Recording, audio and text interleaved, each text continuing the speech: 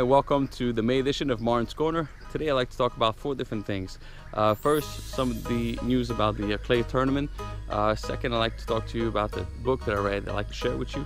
Third is the monthly tip of the hat. And finally, some of the upcoming events. First, the clay tournament. The clay tournament was a really good success. We had over 40 teams competing in a friendly environment, of course.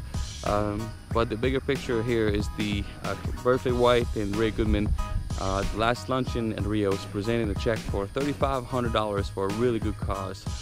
Camp Happy Days, Kids Kicking Cancer. So well done, guys. Proves again that the HGHBA is involved in the community. It makes a big difference, for everyone in the community. So well done. Keep up the good work. I'd like to share with you a book today. It's called 12 Weeks Year.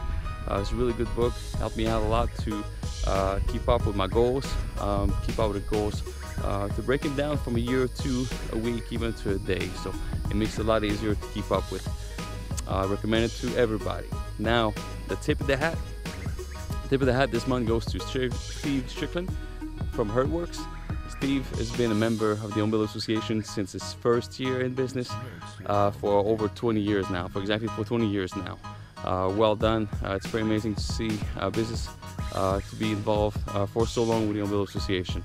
So it's greatly appreciated, and it makes a big difference for all of us.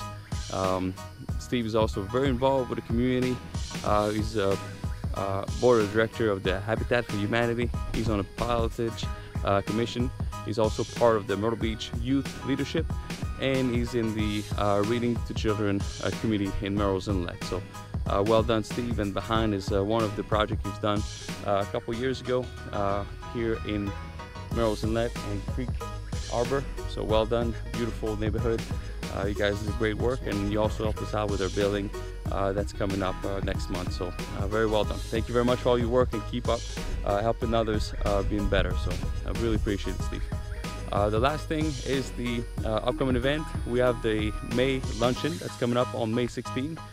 We have a great guest speaker from Coastal Carolina. His name is Rob Salvino. He'll be talking to us about some of the real estate and the economic development that's going on in the Myrtle Beach area. So again, thank you so much for watching. Looking forward to see you at the lunch on May 16th.